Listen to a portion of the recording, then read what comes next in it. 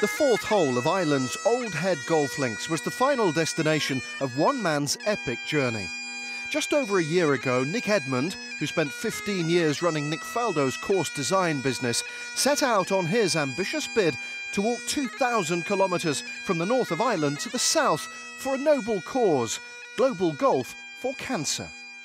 The walk is really to launch a global campaign to have golf clubs flying flags on their fourth hole, cancer awareness flags on their fourth hole on certain days of the year, typically the fourth of the month, and on special occasions.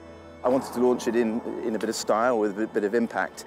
And I started coming over to Ireland and I saw a lot of signs for the Wild Atlantic Way, and of course I realised from my golf career that there are a lot of great courses in the west of Ireland, all along the Wild Atlantic Way. And I thought, how about if we got all of those golf clubs flying the flag on their fourth hole? I don't suppose I had to walk it, but I thought it would make a bigger impact if I walked the 2,000 kilometres. I had the idea before I had cancer. I mean, that's just one of those ironies of life, I suppose. It's one of the best examples I've seen of determination and conquering adversity, basically. But his character shone through above everything else, and the ability to overcome so much physical challenge is, I think, one of the great inspiring things I've seen in my life. I got to know Nick some years back, and he's an extraordinary man who contacted the cancer disease like a lot of people, and he decided that he wouldn't lay down to it, and he'd use his background and his love of golf to raise some funds for the charity.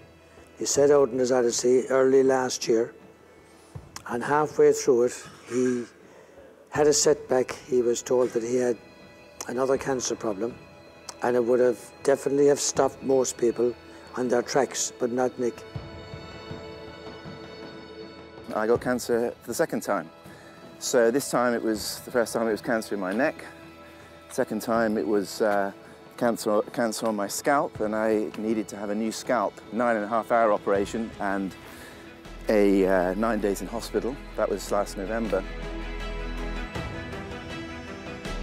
I was always determined to finish the walk, and as I said, there is an old saying, isn't it? That if it doesn't, what doesn't break you makes you. And well, in my experience, it certainly motivated me to make sure I finish this walk, and so to be standing on the green at the final hole is a very special moment. And you know, I just hope that this unlikely story of a 57-year-old who's had cancer twice, who's got the odd dodgy hip and a few other ailments, but the fact that you can walk 2,000 kilometres and help raise awareness for cancer, it's amazing what you can do, and it's amazing what if you like, the human spirit can do.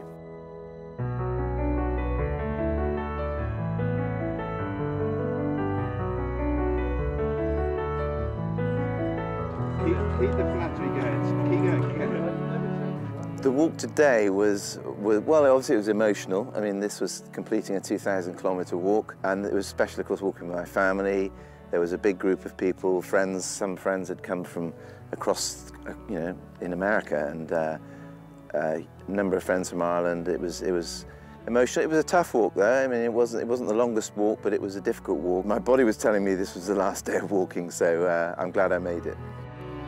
Having walked 2,000 kilometres and played the fourth hole at 39 different courses, Nick's journey came to an end at Old Head, which, when you can see the views, boasts one of the most spectacular fourth holes in the world.